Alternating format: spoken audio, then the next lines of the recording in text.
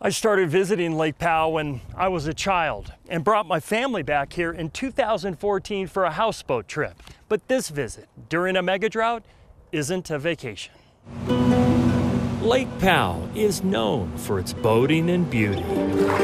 But 30 million people also rely on the reservoir for its drinking water. Sandstone cliffs that surround the lake show a water level that's down to 38% capacity. I'm 54 right now. I've been coming here since I was 16. Denver resident Michael Chambers has visited Lake Powell more than 80 times. But on this trip, due to the low water, he and his friends were forced to make their journey with multiple gas docks closed. How many miles is it from Bullfrog to Wahweap? 96. 96, and you had to do that on one tank. Yes. Was that nerve-wracking? A little bit, yeah. Michael's first mate, Landon Smith, told us just launching the boat was a challenge. The ramp that we've gone down a couple times, they had to make a separate ramp in the dirt just because the concrete is too high. You can find makeshift boat ramps all across Lake Powell, but some ramps are unusable for power boats because the concrete ends here and the water is still 100 feet away.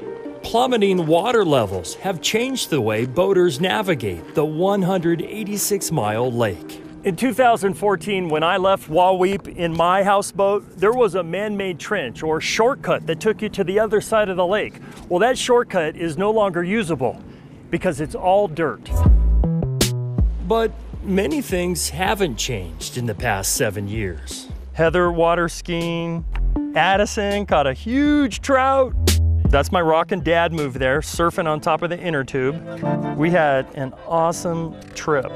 Boaters are still enjoying the lake in all the same ways, despite the drought, and low water levels have exposed new beaches for visitors to camp on. A year ago, you would have pulled your houseboat up right here to the shore, and you can see how much things have changed. The water level is kind of sad in a way, but it's still Powell. Although the lake is still filled with boats, visitors say the bathtub ring is alarming. Those are the marks of discoloration on the cliffs that show a 150-foot water level drop from how high the water used to be in the early 80s. It was actually really sad, honestly. It was sad to see how low the water has gotten, and even in the past year. Do you ever think people in California are using up too much water? Abso-frickin-lutely. 7 western states have to share Lake Powell's water. I look at the 1922 treaty between the 7 states, how to share the Colorado River, and I'm like... Michael feels the West Coast is using more than it should, and stronger water conservation should be enforced. What would you tell people on the West Coast about water?